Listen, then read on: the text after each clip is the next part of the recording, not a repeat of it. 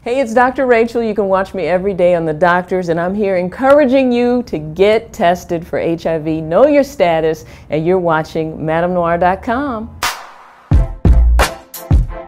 Oraquick is a new rapid at-home test, which basically allows the person at home to test themselves for HIV. It's the exact same test that you get when you go to the health department or your doctor's office and you say, I want a rapid test, I want to know in 20 minutes.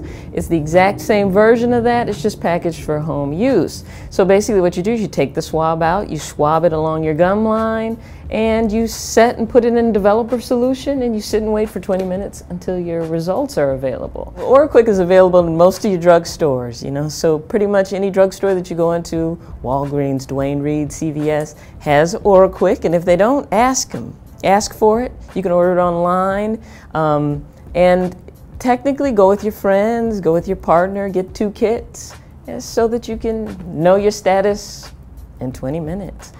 Yeah, I get this question all the time. How do you bring up the topic? How do you bring up the conversation? Well, these days, most people are texting. You're in a text relationship before you even start having sex. So while you're texting about what do you like, how do you like it, this should be the time to be like, well, I like to be safe with mine, so when was the last time you got tested?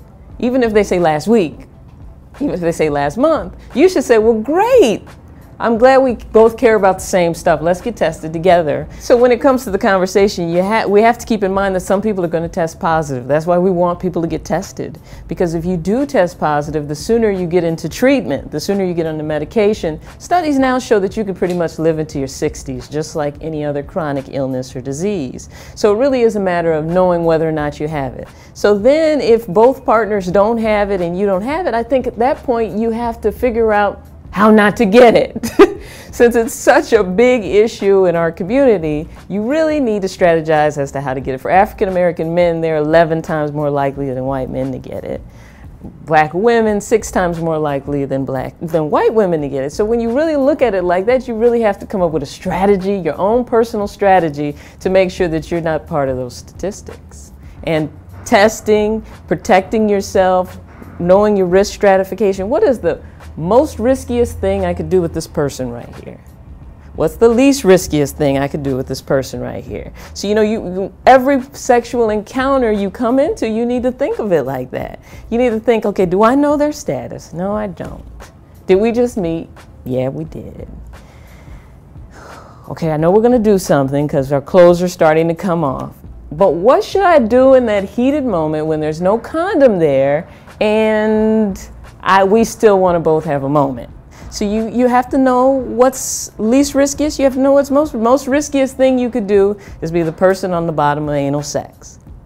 The least riskiest thing you could do is give somebody a hand job or finger manipulate.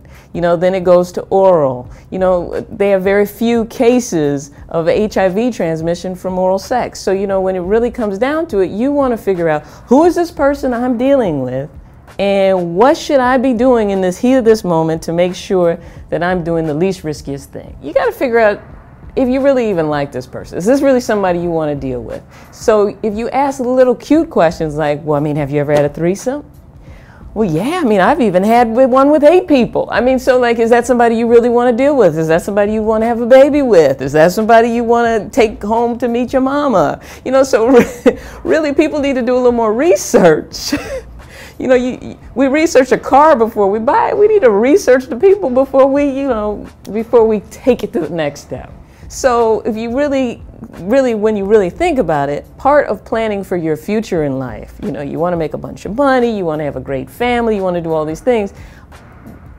So you really need to strategize as to, if you don't have HIV, how to not get it. And if you do have HIV, you want to know you have it so you can live long enough to do all those things that you want to do.